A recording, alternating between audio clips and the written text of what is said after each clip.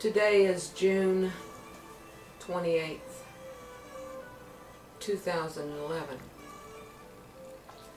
For some reason, most of the month, my mind kept wanting to jump ahead to July. And so I know July is going to be big in terms of changes in our world. This is an absolute.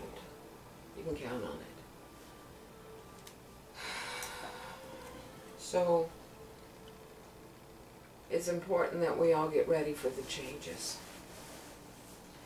I am a trance channeler, and I have channeled Yasi, who's a nickname for Jesus, many times. It is something that has taken me a long time to get comfortable with, more and more, to allow Jesus to use my consciousness, my body, to speak through, and to with honor, give him that opportunity. Because for a while it felt strange, and I didn't feel worthy, and I felt, that he should have picked someone else. But anytime I have ever asked him what my credibility is for this, he tells me the same thing over and over again. And that is, your life is all the credibility that you need. There were no judgments in those words. There was just nothing but pure love and acceptance.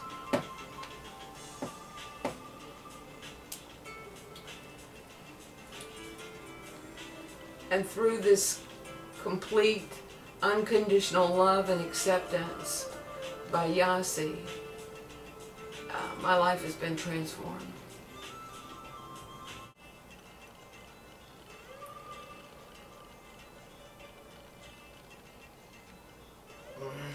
Yes, it is I again.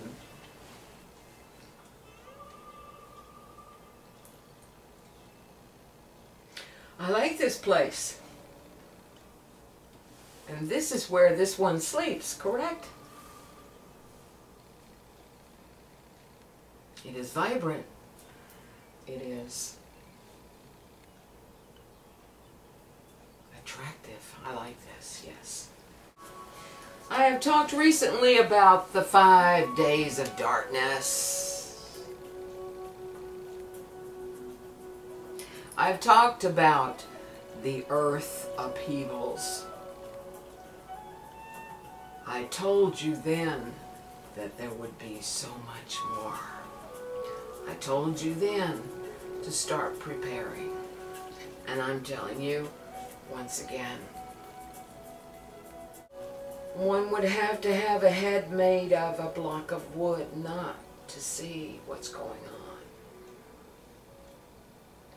Do not bury yourselves in the sand. Do not be like the prairie dog that pokes its little head up and out of the hole every now and then and comes just a little bitty ways from where it lives, and then it looks around and runs back into the hole.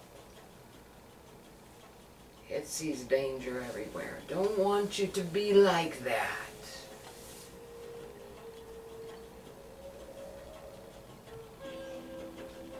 It will serve no purpose. I am going to pronounce it thus, that it would be a wise choice to start amassing some things that you will need for 4 to 6 months. It is no longer just 5 days. It has moved ahead.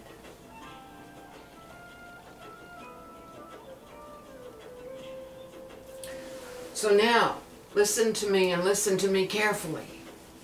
Some of these things are being said all over the world now. There are many people that are shouting out the clarion's call to be prepared. And I am telling you to listen to them. There will be many of you who will perish. And maybe you will choose this time to make your transition.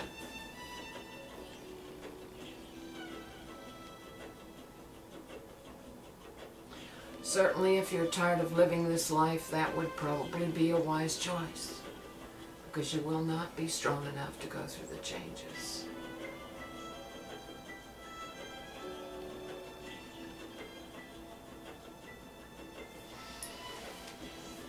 The first thing that I would tell you that is the most important that you must prepare for is water.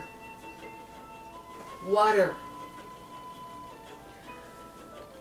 Get those chemicals and those filters and those things that you will need to purify your drinking source. There's only so much water that you can store, and after a while you will need to use groundwater and other sources. And the water that falls out of the sky will not be that safe. You will still need to purify it. There are so many ways that I choose not to go into it, except to tell you to do your own due diligence in how this is done. It is everywhere. The information that you need is everywhere. And it can be done relatively inexpensive, I think the word is, with lower costs to you. And I tell you,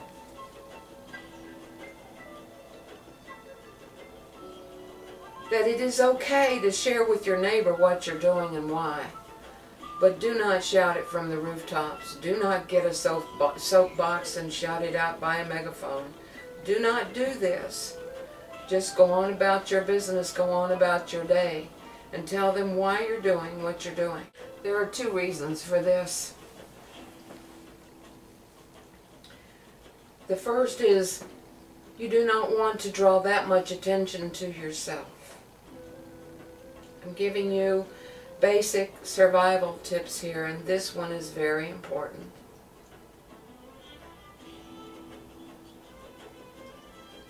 Do not go out there telling the world that you have a basement full of dry goods and that you have this and you have that and you have the other, because they will remember when the time comes.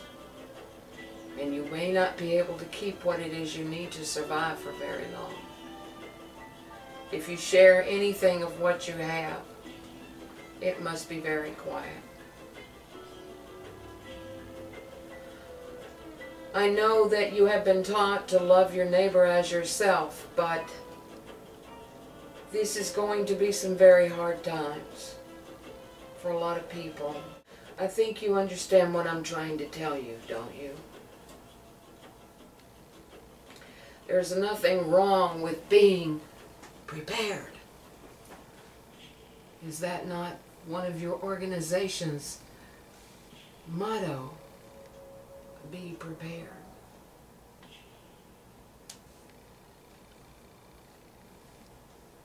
Do you think I just walked down into the desert with nothing on but the robes over my shoulders? No, we had water skins and dates and nuts and just all different kinds of things that were prepared for us to take with us. We never left anywhere empty-handed. People were very generous and loving and kind. And people were beginning to see that they were not meant to be slaves of any kind. Physical slaves, mental slaves, emotional slaves. They were beginning in that time for the very first time to understand about their divinity. That was a threat of the worst kind, and still is a threat of the worst kind to anyone that wishes to take away your power. They don't want you to feel and know your own power.